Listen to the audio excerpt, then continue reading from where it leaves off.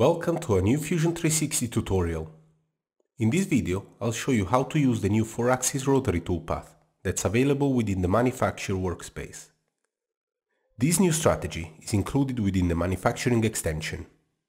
To buy it, just click on the wrench icon on the top right corner of the interface, then add the pack to the cart and purchase it paying with your cloud credits. Once you have access to it, you'll find the rotary toolpath within the multi-axis drop-down menu. Let's now look at how to use this strategy on an example part like the one you can see on my screen. I'll click on Rotary, then in the Tool tab I'll pick a ball nose.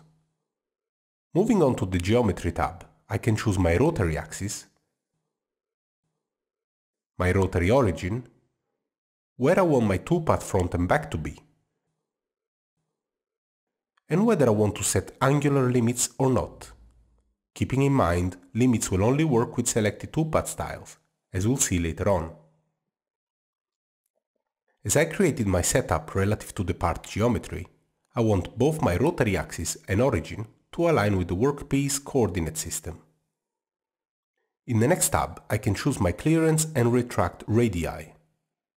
I can also change what Fusion 360 will consider as the outer radius to be machined. By default, this will be equal to the stock outer diameter. Moving on to the Passes tab, I can pick my tolerance, the desired step over, the cutting direction and the toolpath style. Note that angular limits only work with linear and circular styles. If you don't want to cut with the tip of the tool, you can also apply a tool offset. This will offset the contact point of the tool with the part, allowing to cut with the flutes rather than the tool center. Please make sure your machine has the right capabilities before running code that includes angular limits.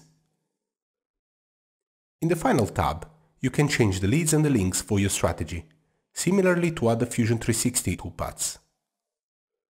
Let's now generate it with the style set to spiral, without any angular limits or tool offsets. Notice how the tool spirals down the part without ever retracting. If I now edit the strategy to add a 2mm tool offset, you'll be able to see how I'm not cutting with the tool center. Let's now look at another example to take a better look at the other two styles of rotary toolpath. I'll create a new rotary toolpath, and then in the Passes tab I'll change the style to circular.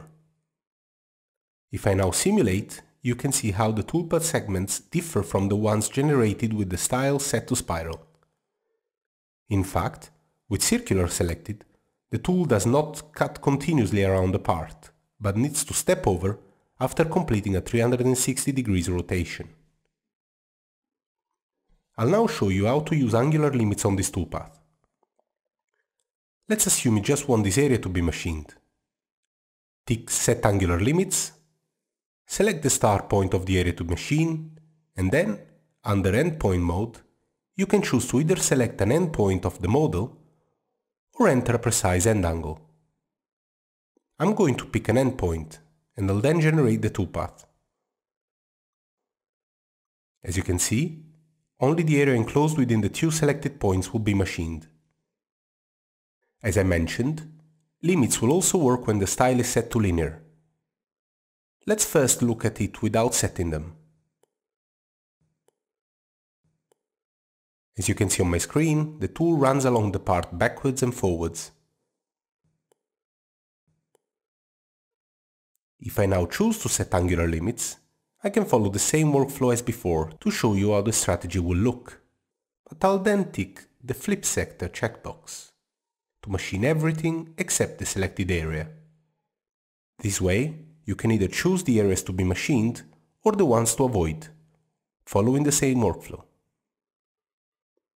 I hope this tutorial will help you get started with the new rotary toolpath in Fusion 360. Give this video a thumbs up if it was helpful, and let us know what you think in the comments.